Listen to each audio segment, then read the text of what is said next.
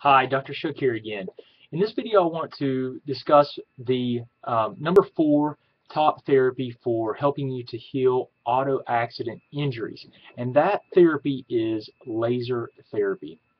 In the last several years, laser therapy has really evolved, and it has become an essential therapy in speeding the healing of soft tissue injuries.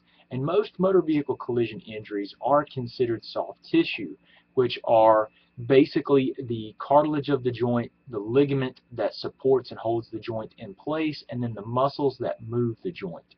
So that can also be spinal discs and nerves. Those are all considered soft tissues, which those are vital soft tissues that are not to be minimized.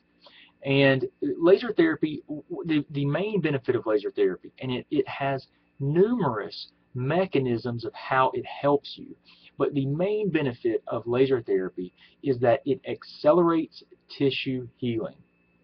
So if you have a whiplash injury, let's say, for example, to your neck, then we can use laser therapy on the muscles and ligaments of the spine to help accelerate and speed the healing process. Some other things that laser does is it also helps to decrease some of those inflammatory chemicals that cause pain.